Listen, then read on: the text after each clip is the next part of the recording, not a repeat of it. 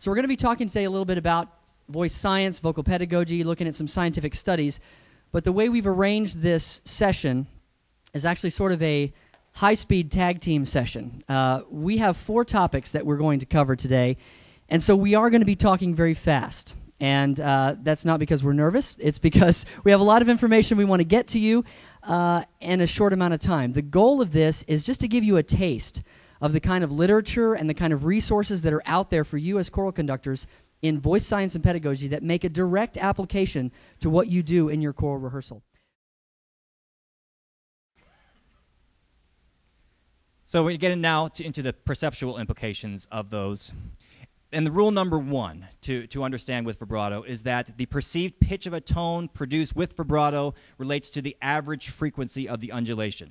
Fortunately, our minds do this for us. If I want to sing A3, I sing A3, and I sing it with vibrato, and my voice is going above and below and above and below, but mine says, it's A3. Okay, that's what we're hearing. But the problem gets into this, that if I'm singing A3 with a 6% frequency modulation, that 220 hertz is varying 13.2 up and 13.2 down. Well, A sharp is 233, and G sharp is 207. So my undulation here in the lowest of that modulation is going A3, A sharp, A3, G sharp, A sharp, and back through. So you can see there the issue of intonation, particularly for us as choral conductors, and trying to fashion an intonation system and a way for the choir to tune when it's kind of a moving target. And in fact, that's what Sundberg says about it, and he actually turns it into something that he feels is a good thing, in that vibrato allows singers to vary the size of the consonant intervals without producing beats. Basically, he's saying the singers can widen the target by having vibrato in effect there. So we have to talk about flow and resistance. The breath flows because of what we do with our musculature, but we have to adopt some kind of laryngeal resistance in order to get the sound that we want. So let's talk a little bit about the mechanism of breathing. When we breathe in, we have a set of muscles that help us do that. The inspiratory muscles, the most important one that we talk about, is the diaphragm. Now let me say that again. The diaphragm is a muscle of inspiration. This is a myth that has been largely dispelled, and I hope you all know this. I'm sure you probably do. But the diaphragm contracts when we breathe in, and it pushes our things inside our guts here out of the way, and it creates a vacuum and pulls the air into the lungs. So the diaphragm is one of the important muscles, and the external intercostal muscles are another set of muscles that are important. Those are attached to the rib cage on the outside, and they lift and separate the ribs, kind of like bellows. They pull the ribs apart, which in turn pulls your lungs apart, which in turn draws air into the lungs. Simple. Basic physics. So for expiration, we use the internal intercostals, which again are rib cage muscles that contract the rib cage like a bellows and pushes the air out. We also use the abdominal muscles, which contract and draw in and have the same effect. And then we also have a set of muscles called the obliques on the side, which help to do the same thing. There are other muscles that are involved. These are the primary ones.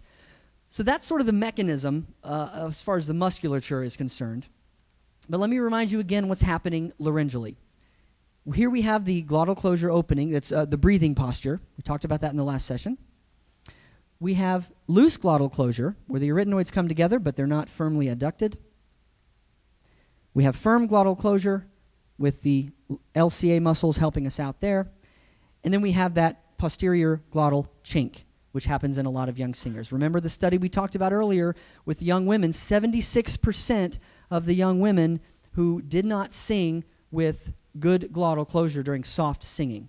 So we have a good contingent of people who are not using a good glottal posture when they are singing, which means no matter how much you tell them to engage that breath support, to breathe low and engage the musculature, it's still going to sound because they're letting too much air escape at the nozzle of the hose. We need to put a proverbial thumb over that. Here's Brian.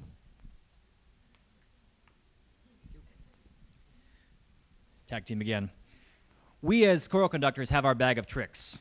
And in our bag of tricks are our sayings, our slogans, our tricks for managing certain situations.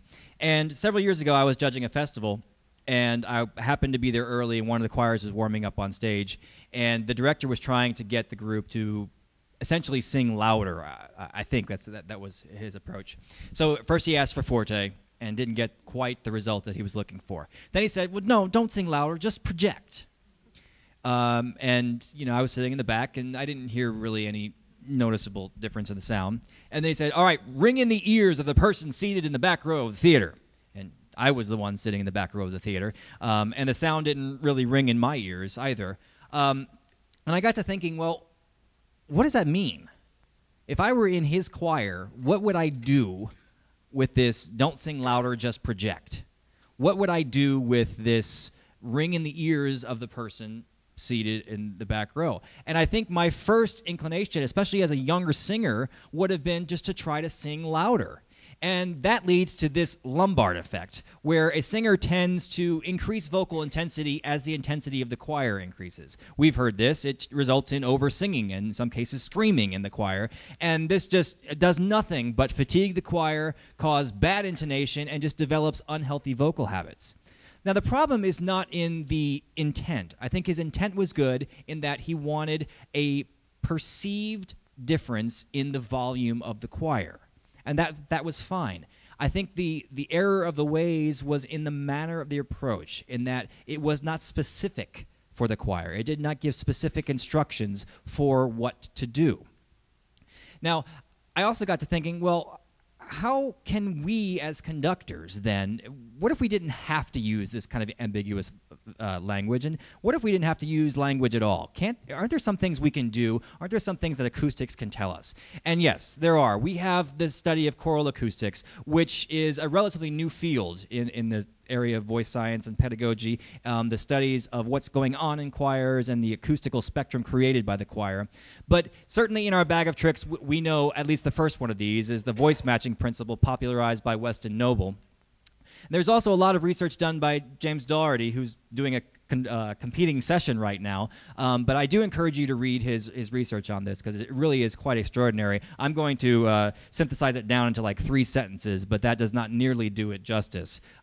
It's some really good work here.